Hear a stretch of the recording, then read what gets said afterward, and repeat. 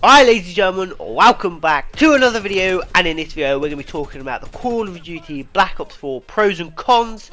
These pros and cons are going to be taken from myself and a couple of from others. So I've watched a couple of people that have played the game, I've also watched what they think, and I've also watched gameplay on my own for myself, and I've come up with an overall opinion of what I think is good, what I think is bad, and then I'm going to be giving it to you guys. But just before this video begins, ladies and gentlemen, I'm doing a £10 Amazon gift card giveaway. If you'd like to be a part of that, all you have to do is like the video, subscribe, comment something that I can improve on, and comment something that you enjoyed down in the comment section below. Winner announced at 250 subscribers. But like I said, this is going to be my overall opinion on the matter. I've watched gameplay, I've watched reviews, and I've sort of developed my own opinion and my own pros and cons. Now, if you guys have any suggestions on this, or if I could have added anything or taken anything away, let me know down in the comment section below. But also, if you have your own opinion on the matter, drop that in the comment section below. If you have your own personal pros and cons that I maybe have missed, or that you just might have yourself. So let me know in the comment section below if you have any of them. But without further ado, let's jump into the video. So I'm going to be starting off with the good, and then we're going to be moving on into the bad section. And like I said, if you guys want to comment halfway through the video on what you think I could improve on, or what you think, you know, I could have added or taken away, let me know. But the first thing is 150 health and manual healing. Now, I have no problem with that. As a lot of you know, I play Fortnite quite a lot. You have to manual heal and that. It can be a bit annoying, but it's not too bad. The healing itself, for manual healing, it doesn't look too bad. You know, it's over quite quickly. Daff yourself with a med kit or whatever, and then you're back to 100% health. It only takes a couple of seconds, and it's not bad to get used to. 150 health, I think it's not too bad either. Once again, it sort of decreases your chance of just getting absolutely two-bulleted and your arsehole obliterated. So, you know them kills where you're shooting at someone and then they just go fire 2 bullets up your ass and then you're dead and you just sat there confused why? I think that will be less of that now. Now that we've got 150 health, so it's like less connection based in a way and more sort of gun skill and more aimed at sort of all the gun skill. And like I said, health doesn't regenerate, so you need a med kit. It is a bit of an adjustment, and you know, it can be a bit disappointing because, you know, some Call of Duty players have been playing for donkeys. You know, it's just habit that they just let their health regenerate, so they're gonna have to get used to that. For me, it's not too bad. Like I said, I play Fortnite. For those that do play Fortnite as well, it's going to be an easy adjustment, and it shouldn't be like a hard adjustment for anyone anyway. The specialists are returning. I like that. The specialists were all good. They got the Seraph that is coming back for definite.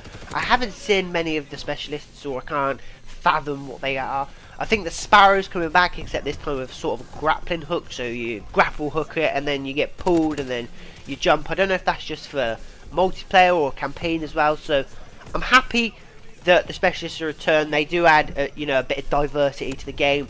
You can, you know, just like fucking Sparrow someone or shoot someone with one bullet. They do take a level of skill as well, like with a Annihilate or whatever.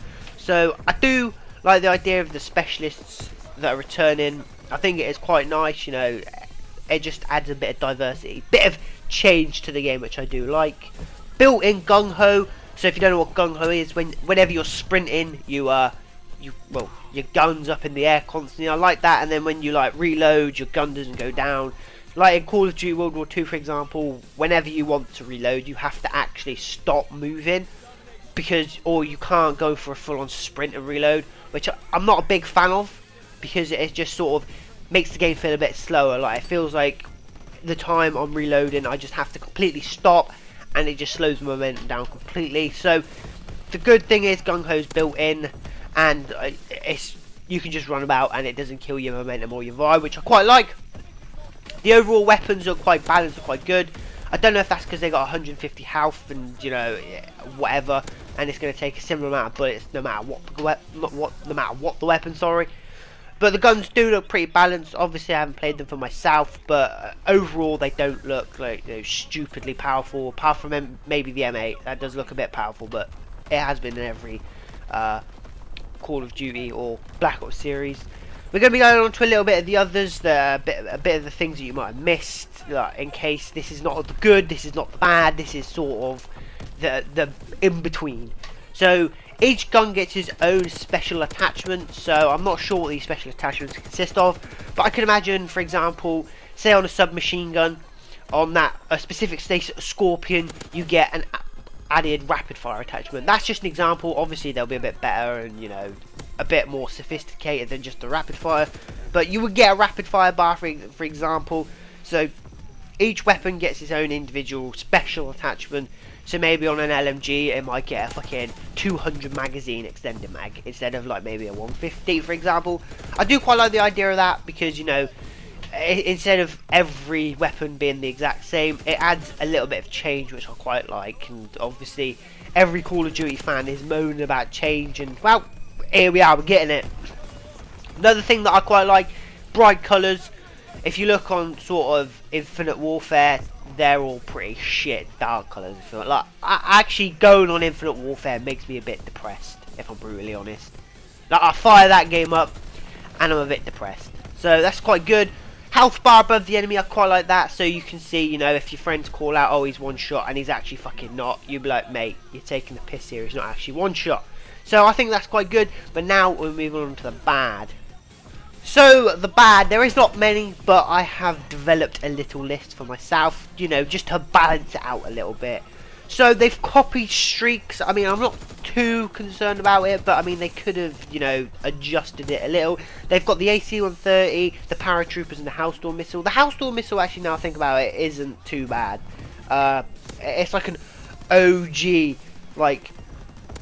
OG, sort of Black Ops thing. So the Hellstorm's not too bad. The AC-130, a lot of people are going to enjoy that because of the nostalgia from Modern Warfare 2. Paratroopers, I think they could have changed personally and switched that up a bit instead.